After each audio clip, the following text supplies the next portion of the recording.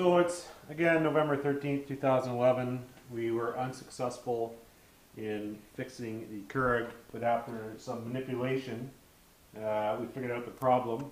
And we wanted us to show you some of the tools that you will need to take apart and fix your Keurig machine. Some of the tools, a hacksaw, some screwdrivers, a hex screwdriver, some Phillips star heads, flatheads, needle nose, and some wire cutters, as there's some grounding wires you're going to need to play around with inside, and of course some electrical tape and safety glasses. So upon using that and getting it back together, you will have your completed special edition Keurig.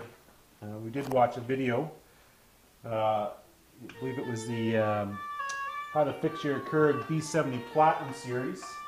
Very similar machine to the one that's here, and this is how it's going to go. We'll just get your safety goggles here. First we'll take our safety glasses and affix them to my face. Where's the other pair?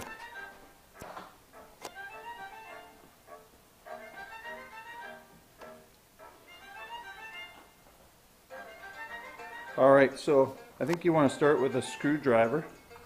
I think there's one other piece of equipment though that you needed, if I'm not mistaken.